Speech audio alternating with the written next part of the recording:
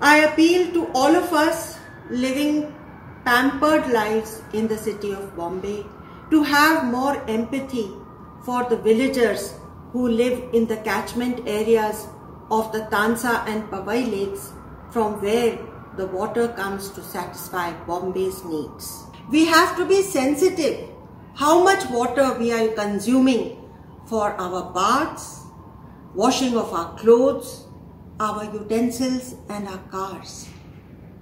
Let us look upon every drop of water which falls on the city of Bombay as a drop of silver.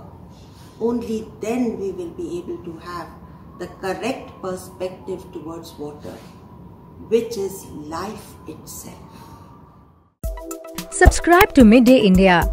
Get direct notifications on all our videos by clicking on the bell icon.